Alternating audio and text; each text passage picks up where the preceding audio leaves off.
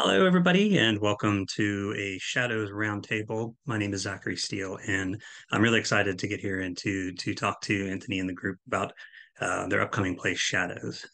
Shadows follows the story of Lindsay L. Cooper, a once internationally successful singer who is attempting a comeback by touring with 13-year-old pop star Jess King.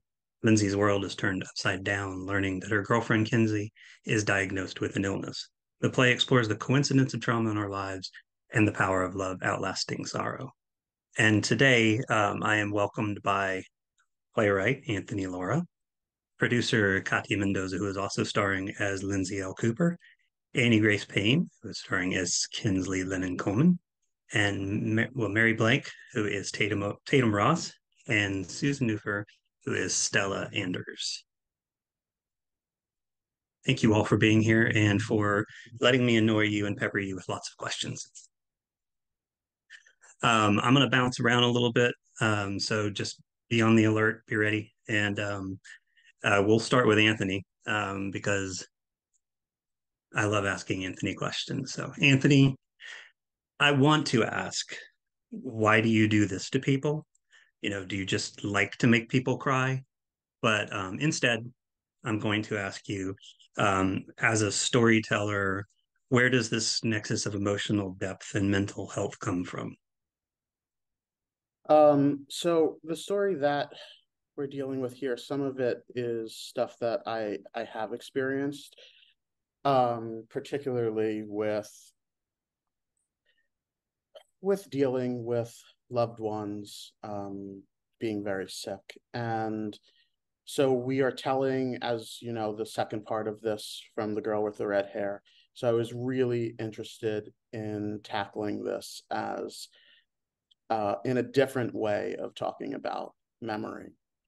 Um, and I think going back, I've just always noticed that the works that I've been attracted to have been female centric and dealing with issues that we haven't really seen.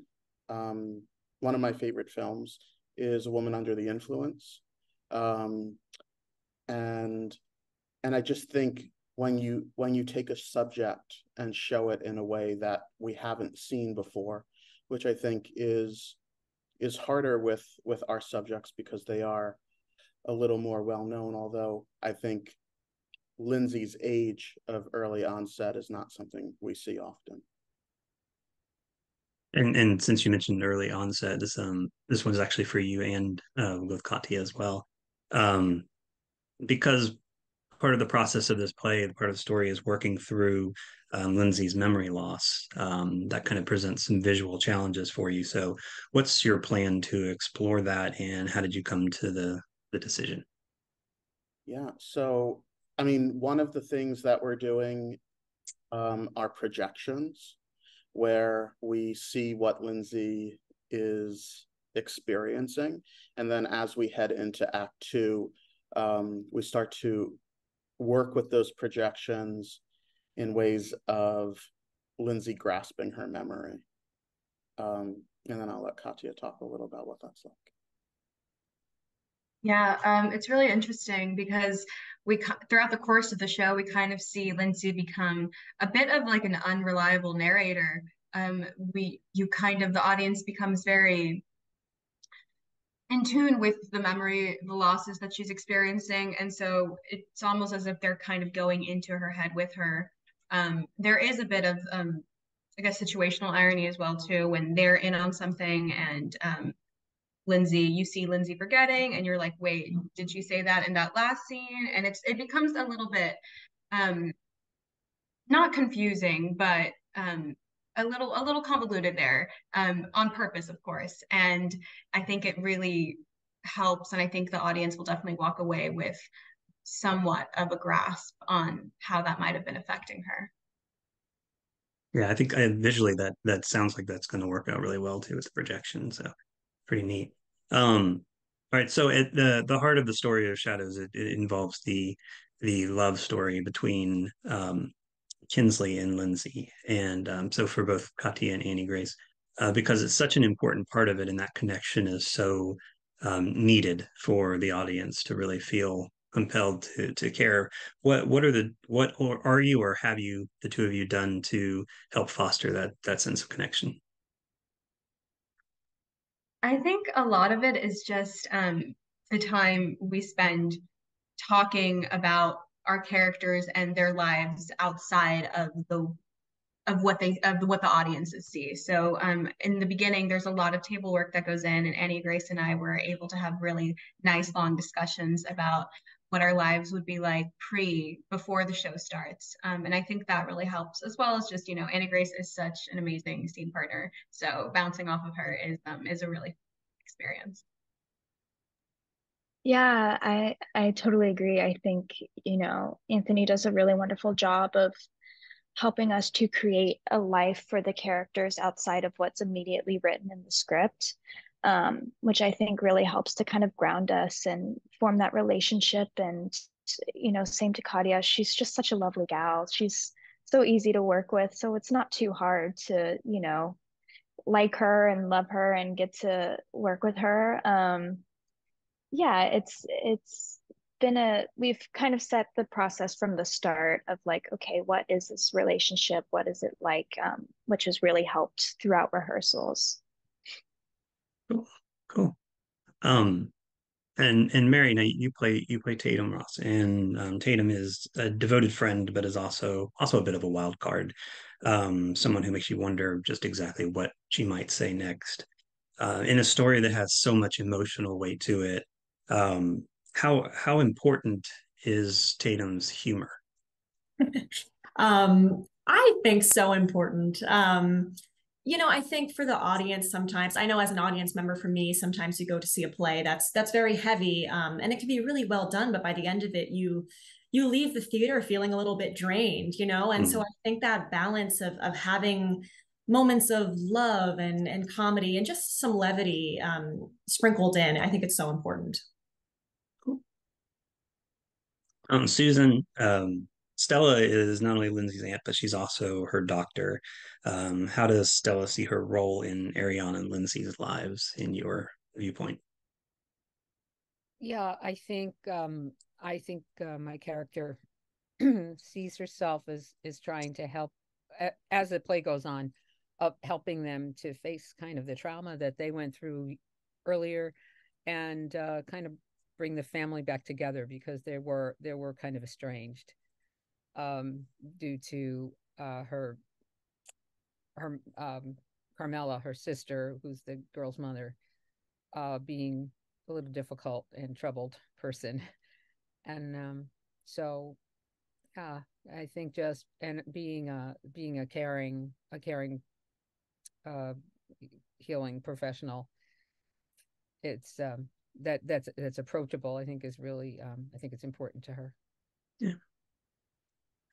Um, Katia, apologize for this question, but Lindsay spends a lot of time talking with the audience as she works through her thoughts that kind of bound around her head.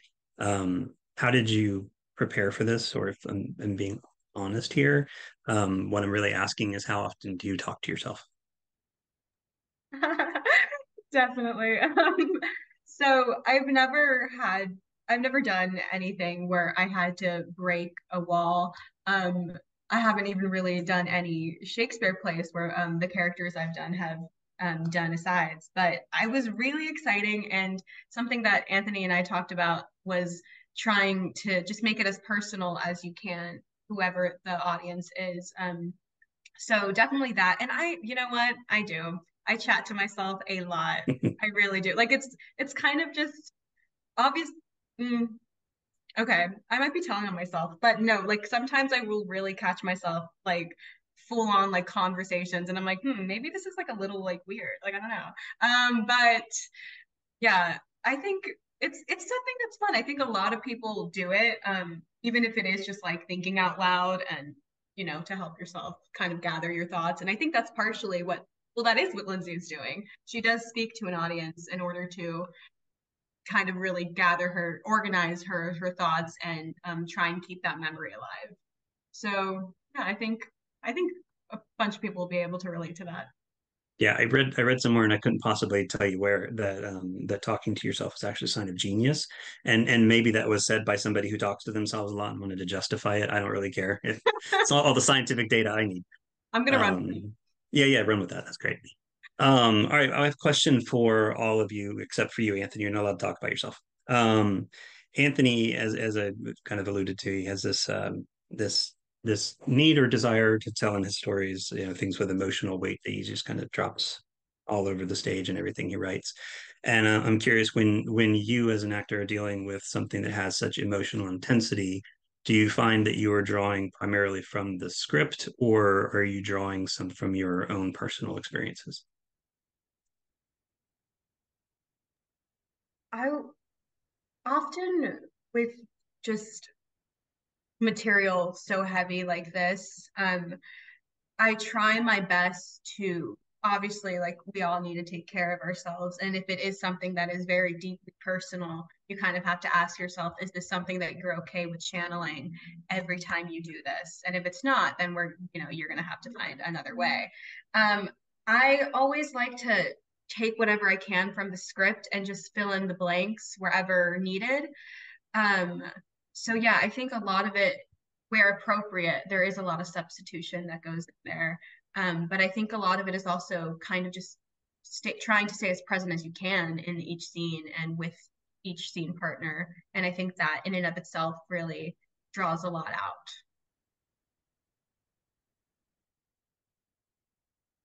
Anybody else want to add to that? Yeah, yeah, I think that, every actor has their own little process and way of um, getting to the emotional state that they need to be in. And I think it's a mix. Like, I personally can't say that I've lived the exact life that my character has. But I can do my best to pull from my own life and kind of, as Katya was mentioning, like kind of create substitutions of like, okay, is there something that I've experienced that kind of results in the same emotional place, but also just like genuinely imagining like, okay, if I was in this situation, how would I react? How would I feel? Because a lot of it is just bringing yourself to the character and how you would be in this moment, as well as kind of mixing that with what's written on the page. Um, so it's definitely a mix. And like you said, like it's heavy stuff. So it's also, I try and make it a point to take care of myself after rehearsal or after we do a run and know to separate myself kind of from the work. Yeah. Susan or Mary, you have anything to add to that? Yeah, I would just kind of agree as a combination. I mean, there's so much in the script, um, and a lot of it is some of it's imagination, and some of is lived. I use some lived experience for sure. I have probably more than other people in the cast, so that's good. um, but yeah, um, it's it's great now, and it's also great that we're that at least in my character is always relating to other people in the scene. It makes it a lot easier to draw what I need. Mm-hmm. I wish I had something meaningful to add, but it's been said so lovely by everyone else. I don't know. I guess just to reiterate what Annie Grace was saying, I feel very lucky that I don't have some of the experiences that my character is having here. So I think in this play more than others, it's been about drawing from the imagination and sort of theoretically trying to put myself in Tatum's shoes. And I'll just go to follow right with you since we're talking about Tatum. The friendship between Tatum and Lindsay is very important to the story, and I'm curious if there's anything that you hope that people viewing it may gain um, or learn from the experience, on how they might be able to best serve a friend going through what Lindsay's going through. Sure. Yeah. I mean, I think with this play as a whole, a huge theme is just don't take anything for granted. Love the people around you. You're here with them now and you have this moment together. And I think with Tatum and Lindsay, that's something that's definitely present. They have their ups and downs, they have their arguments, but in the end, they come together and you see that they really love and care for each other. So yeah, just be there for the people in your life. It's a good message. Annie Grace, what do you love most about Kinsley? Oh my goodness. I love so much about her. She's just I've tried to take a lot of her kind of view on life and try and apply it to myself. I think one thing she does really, really well, and I often forget, is to live in the optimism. I think it's, at least speaking for me, it's very easy for me to look at the glass half empty as opposed to half full, and just learning to kind of reiterating what Mary was saying, just to live in the present and to just take stock of everything that I have in my life and be grateful. And yeah, I think her amount of gratitude that she shows towards other people and what she has is one of my favorite things for sure. Yeah, cool. Katya, you've mentioned before that there are differences between you and Lindsay, but how much of yourself has made it or will make it into this performance that you have coming up? Yeah, I think a good amount. Kind of like I think it was Annie Grace who was mentioning it, just bringing a little bit of yourself to every character. I think I see that more so with when she is kind of around Kensley and she is her more maybe free self. I think what Kensley brings out of her is something that only she could really bring out. Only something that deep of a love could bring out of her.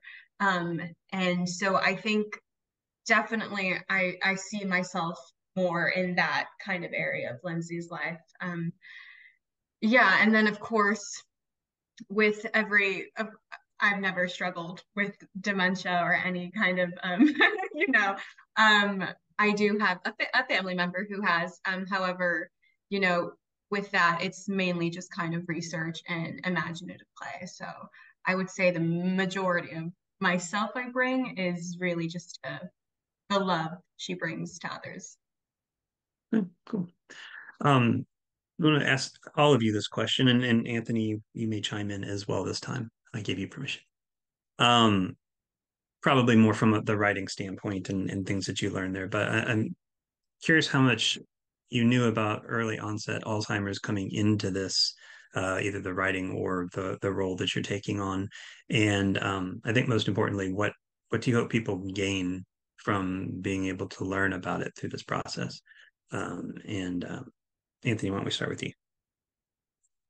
Sure. So going in, I knew a little bit, but more about how it affected people around 55 and over. So the research that I had found was startling. Number one, based on age, and number two, based on that, which is overall, Alzheimer's affects women more than men. And I hadn't seen very many plays, with the exception of the other place that dealt with early onset. And Still Alice I had seen, but again, dealing with women who are about 55 or so and over. However, another thing I hadn't seen, because it tends to be less dramatic, is telling a story from the point of diagnosis and not taking it all the way through end stage. So our play ends before it moves to the later stages. And I thought that was really interesting and important, particularly when we're dealing with the age range of Katya's character, which is 30, and a lot of these signs can cannot be followed up on because there are things we go through every day. So I do hope that the story starts to bring awareness to this particular age group as well, because something that we don't talk about in the play, but we did have in our earlier drafts, is the fact that insurance doesn't really cover these age ranges because it's not officially recognized in that demographic yet. So it becomes much harder to get care. Susan, what about you? What do you hope people will gain from this experience of seeing I it? think it's great to spotlight this disease. I really didn't know that much about it. I think I I think I had done scenes from the other place in acting class, so I read the play. It's really of course it's it's used for dramatic effect, but it was very interesting. And yeah, so I it started me doing more research. I seem to be on everybody's email list, so I've been watching a lot of webinars about Alzheimer's and dementia stuff. So I've got lots of ideas, Anthony. How you can reverse it. I'm really excited. But it's but I mean, just learning more about dementia and Alzheimer's to all to universally. I mean, that it seems to be pretty prevalent.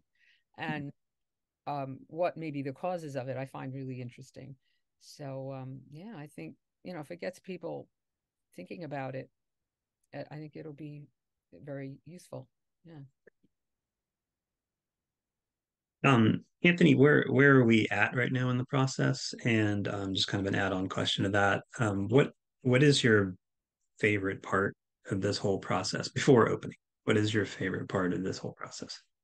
So tomorrow is actually our last rehearsal before we start running the show.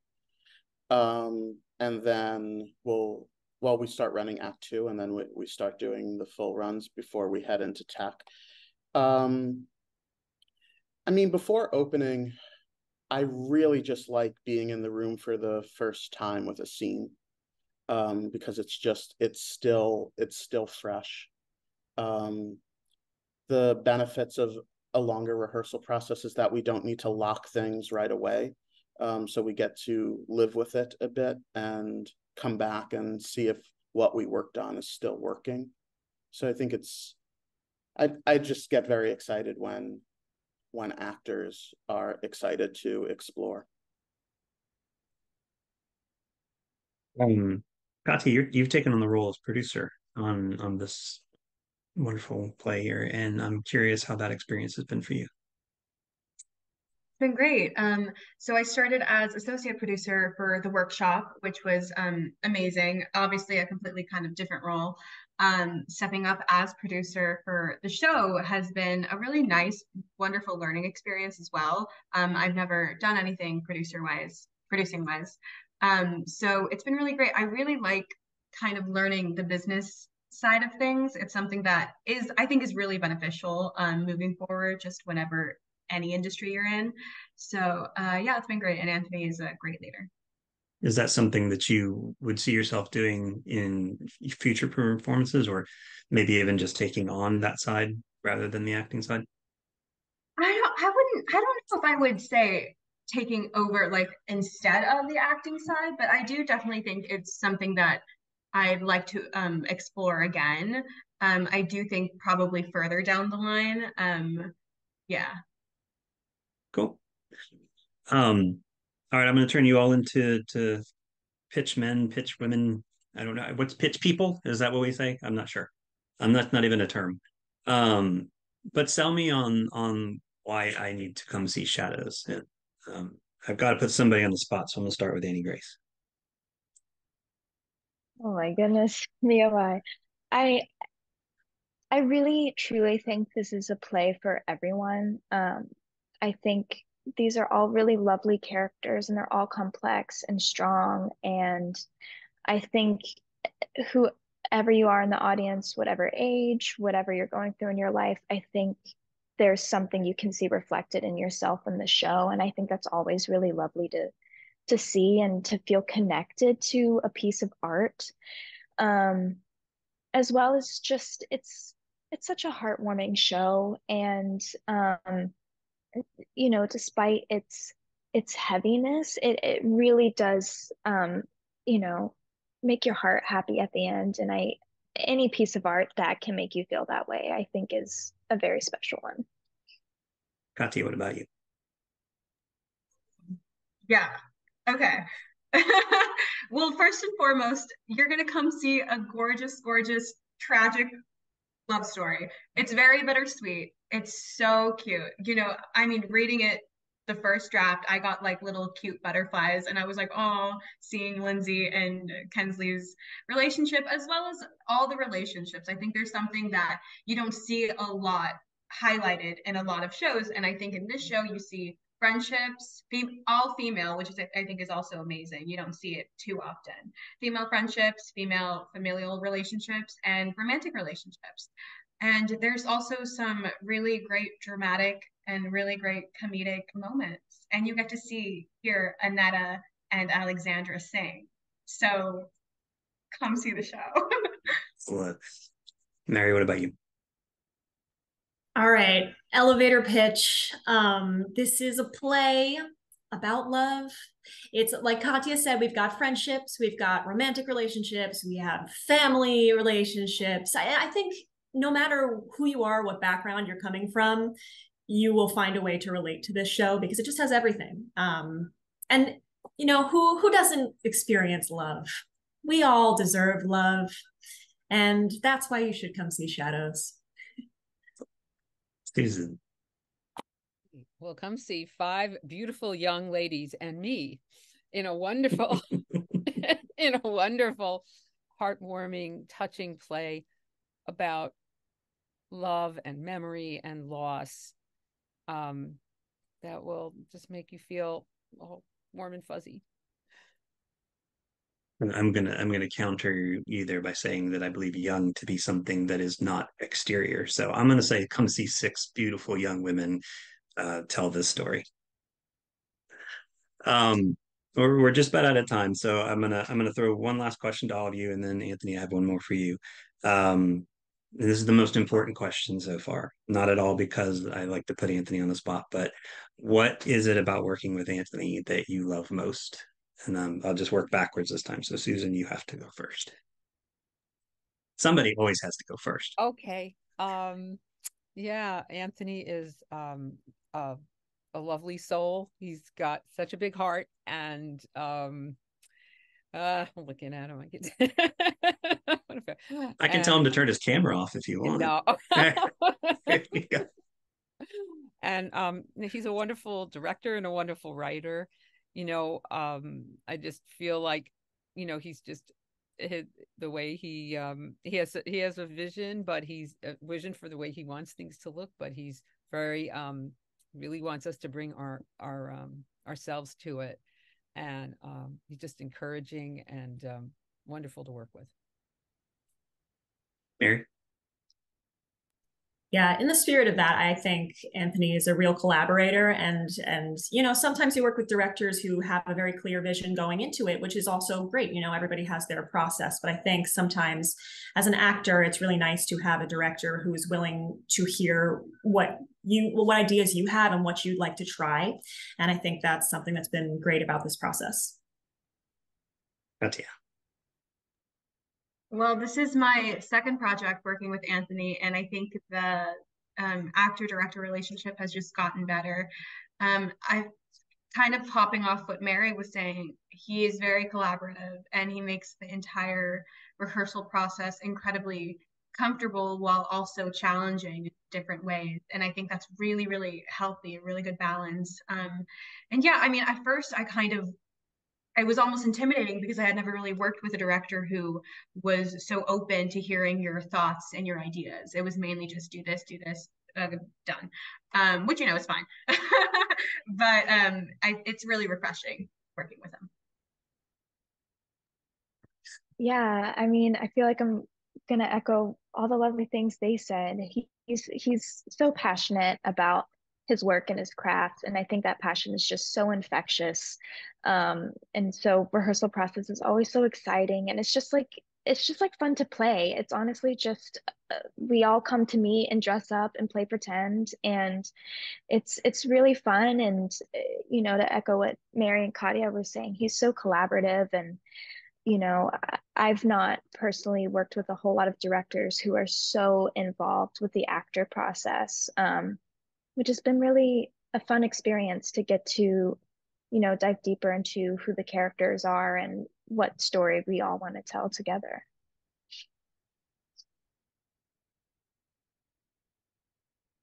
Doing okay, Anthony?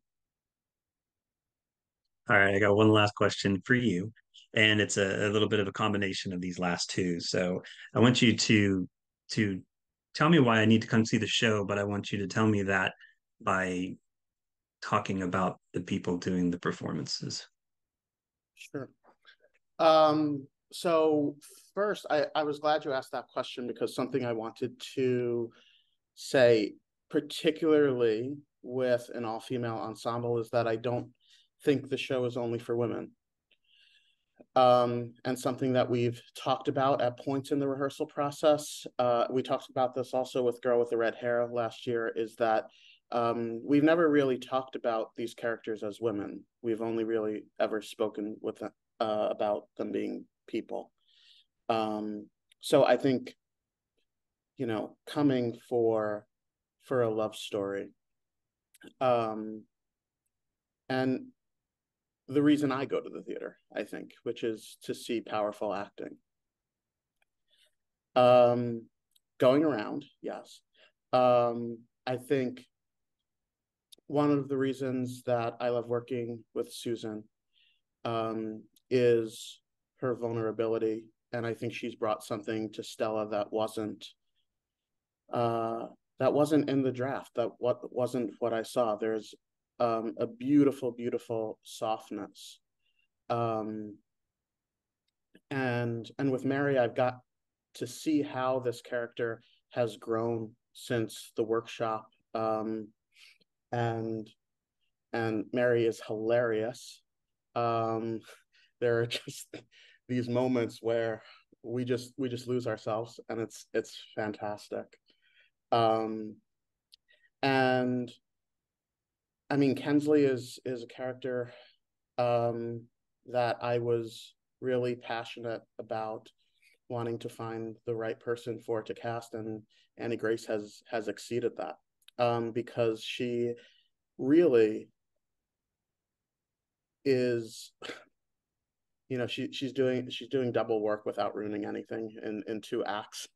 And I think, number one, just you feel her heart with every word.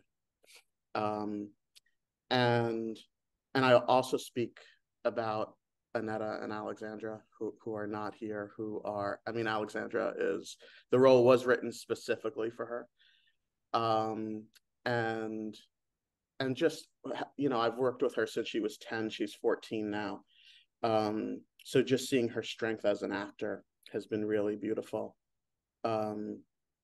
Ariana is, I think, a really, really difficult role to play, for a majority of reasons, also including that there's singing. And I think, and Katia was saying this in one of the roundtables too, that Annetta is a different Ariana than we've seen. And just a really beautiful, subtle way of showing this, what this character is going through. And then, with Katia, it's been a real joy seeing what she's brought to Lindsay. Everyone used to tell me that Haley was from Girl with the Red Hair was a difficult role to play, and Katia has double the lines of Haley, and you just don't. I love that she brings such joy to the process, and I think that's a question that we get a lot, which is, when we're doing such a heavy play, what are rehearsals like? I think everyone thinks like we're crying, and we actually do laugh a lot. And I think that is because of the joy the actors bring into the room. I would probably just guess that it also has a lot to do with your leadership too. So probably a little bit of both. But well, that's all the questions I have. Thank you so much, not just for answering the questions, but for giving me the opportunity to ask them. It's has been a true joy, and I do sincerely hope that I have the opportunity to make it to see you all in action. And for those who are interested, Shadows is going to run from December 1st through 16th at the ART New York theaters, Jeffrey and Paula Gural Theater. Tickets are available at shadowsoftheplay.com. And biased or not, go and see this thing. It's a tremendous script with tremendous talent behind it. And I think it's going to be awesome to see. So thank you all. Thank you, Zach.